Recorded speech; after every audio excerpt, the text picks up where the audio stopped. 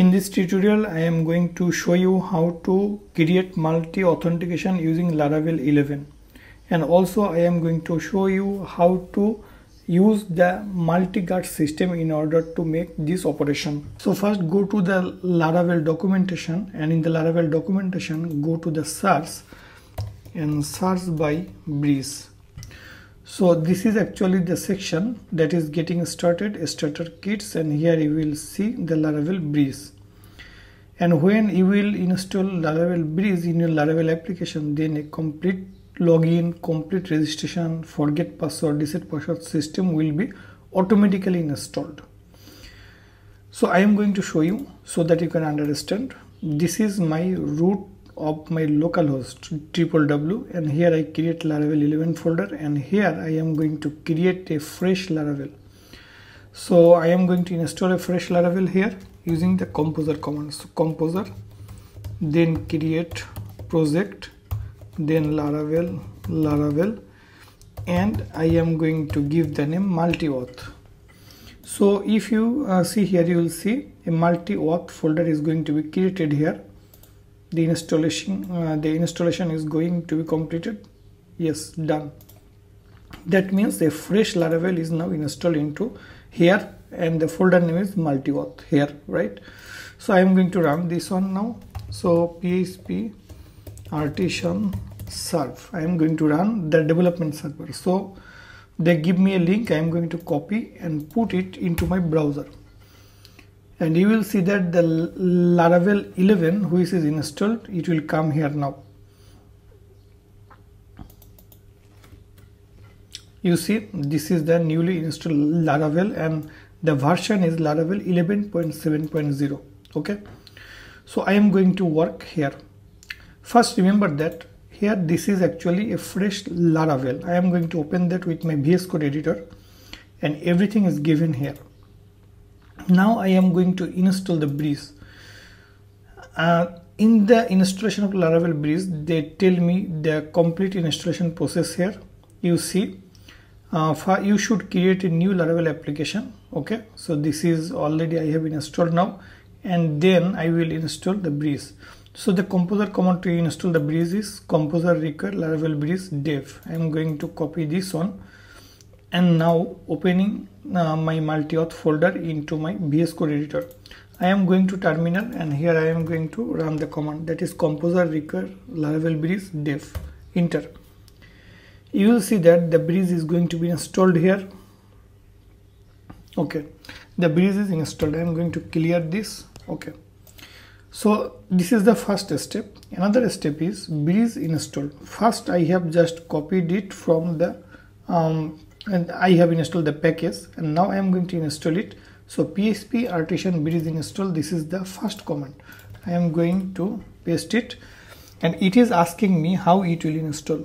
It will install for the blade, or it will install for the livewire, or if you want to install it with React and inertia or Vue inertia.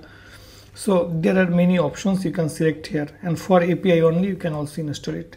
I am going to install it for the blade file because I will use the blade system here. So the first one by default which is given, I am not going to change, just press enter. Then it is asking, would you like dark mode support? I do not actually need to support the dark mode right now, so no is okay. I am going to press enter. Which testing framework do you prefer? PHP unit is completely fine. I am going to enter. So it is going to be installed on your computer. So just wait for some times so that breeze installation is done.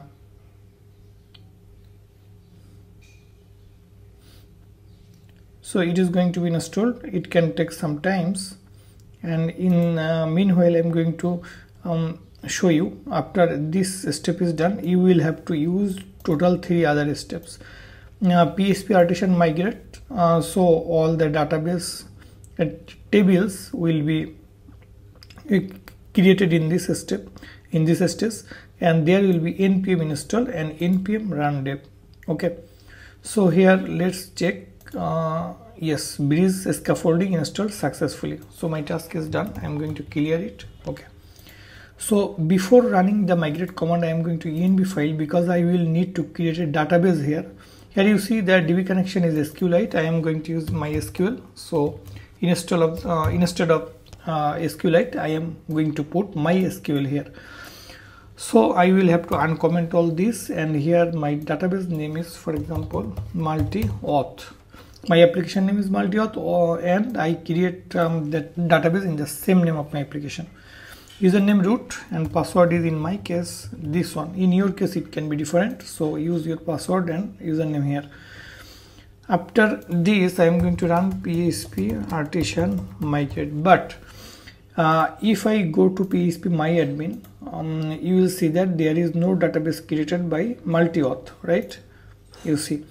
Now here if I run this command, it will ask me if I want to create a database by the name multi-auth.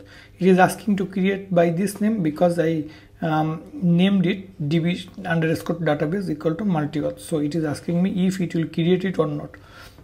By default yes is select, so it is okay. I am going to press enter. So okay, so complete migration is done. If I go here, refresh, you see that multi-auth is created, and also all the tables are migrated here automatically. So this was the second step, and then I am going to use npm install and npm run dev. So go here, npm install, okay, and another command is npm run dev. I already have opened a server, so I do not actually need to again run this local server that it gives me. It is not actually needed, so I am going to close it. Okay, just go to the application now and refresh. You will see that a nice login and registration link comes. So if I click on login, you see a nice system already have developed here. Already the forget password is given here, and login. If I click here, it is asking me to log in. If you want, you can create a new account here by your name, email, password, confirm password. If I go here multi-auth, you will see the users table are given. So here if I create anything here, then it will be saved in this table. So for example, I am going to create a new user, Smith. Email is this one, password is password, it is password. Okay, so click on register. You see that you already have logged in here. So the registration is completed and you are logged in this case. You see, if I go to profile, the profile information, email, you can update your profile information. If I go to the users table, you will see that the user is inserted here. Name is this, email is this, email verified null, password remember token created. So the basic table has been created here with the user information. If you change it, for example Peter, and like this, then if you click on save, it is saved. If I now go to the users table, you see that the database information is changed. That means the name is Peter and email is Peter. So a basic scaffolding is completed for the bridge, and a complete nice dashboard login system with registration, forget password, etc. comes here. If you go to the login and if you go to the forget password, it will send you an email. So in order to check this, you will have to set up the email address. You have to set up the SMTP. So I have this mail trap. In my case, I will use the mail trap system so that I can check the test email. You see that in the env file there is a mailer, right? So here by default log is given. I will use the SMTP, and for the SMTP server I will use the mail trap for the testing, and you see all the show credentials are given here. So I am going to set up it, and here mail host will be this, and I am going to take the port is, for example, this one. Also username is this one. If I now go here, this is the username and this is the password. So I copy it, paste it here. Encryption equal to TLS, for example. Mail address I am not going to change, hello@example.com, app name. This is okay. Now if it is working, if I get anything in my inbox, in order to check that, let's give your email address. If you give a wrong email address here, for example the Smith, this email address is wrong, we cannot find a user in this email address. But if you give a correct email address, for example, here is Peter, click here, it is going to send the email now in that email address. So just wait for some time. Yes, it tells me now we have emailed you password reset link, right? So if I go here mail tab, now you see already an email comes here and it tells me to reset my password. So they give me a link, reset password. This password reset link will expire in 60 minutes, right? So everything is given here. I am going to copy the link from here and in my browser I am going to paste it. You see that the Peter, the email comes, password and confirm password comes. In the top you will see a nice token is generated here, a key, long key. So I am going to copy this.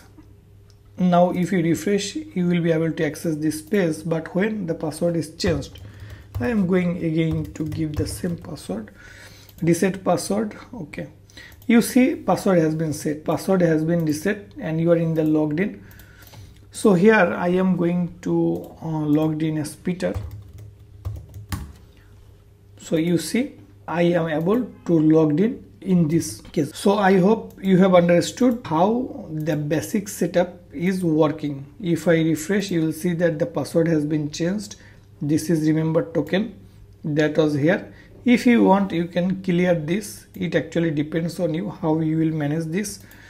And there are many tables here. You see by default many tables are created by Laravel, and password reset tokens it will come here when you will go to reset the password. If I again go here, if I again ask to change the password, you see the forget password, this page is expired. Now I again give it, okay.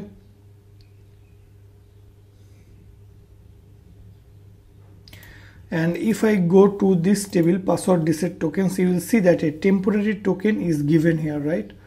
So that means when you will click here, this new email comes here now. If I click on reset password, this page is come and I give it the password is reset is completed. Yes, the password has been reset. Now if you go to this table, refresh, you see there is nothing. That means for a temporary time there will be an entry here when you will submit to reset the password. Here another important thing I will show you that is very important, that is I am going to when I am going to register as a user, you see the user is straight logged in here. I will now protect this. I am going to users, I am going to remove the user manually from here, okay. The user can also manually remove himself here. I am going to show you. For example, he is the Smith. Smith is a new user now. He wants to log in this system, and if he clicks on the register button, he already logged in, you see. And this user can change his profile, update his password. Also he can delete his account. If I click on delete account, password is password, delete account. Okay, you see that this user is not here now because he deleted his own account. But my main concern is when a person go to register here, an email will be sent first to his email address, so that he must have to verify his email, and then after that he will be able to log in. Otherwise he cannot log in this system. If you want to manage this, go to here. Because when you install Breeze, there's then some things happen. After installing the Breeze, this controller automatically is created. That is profile controller, you see. Okay. Also, this auth folder was not by default in the Laravel 11, but when you install Breeze, this auth folder and all the files inside this are created. Also, if you go to views, sorry, not here. If you go to the resources, if you go to the resources views, you will see this auth folder comes, this components folder comes, and there is layout. This was not here, it also comes. Also profile folder comes, and there is only welcome. So dashboard blade file.php, this file also comes. If you go here, you are logged in, dashboard, etc. are given in this view. And you see X app layout. That means it is calling the components. So all the components are given here. It is input level component is this. If you want to modal, if you see that the modal component is given here, nav link, so this is given here. If you want, you can edit anything that are given here according to your wish. So this is created, and also another thing is created, that is into the route. If you go to the web.php, you see all these codes from here to here are created, and also a file is created, auth.php. If you come in this file, you will see that all the routes are here created under the guest middleware, this, and also there is auth middleware and many other routes are created here. Okay, now I am going to here. I am going to close all these that are given here. Okay, now I am going to a file that is models and then user.php. You see that must verified email is commented here, so I am going to uncomment it. Use illuminate contracts author auth must verified email, and here I am going to one thing that is in the authenticable. Here I am going to call implements must verify email. If I use this, now let's check it, refresh, register. Here I am going to call the Smith gmail.com, password is password, confirm password is password. If I click on register, you will see that it is going to send me an email because I will not be able to log in now. You see that if I go to users table, Smith, but email verified is not completed here, it is showing null, and as email verified is null, you will not be able to log in. I am going to here log out. Okay, so now let's try to log in using the newly created user.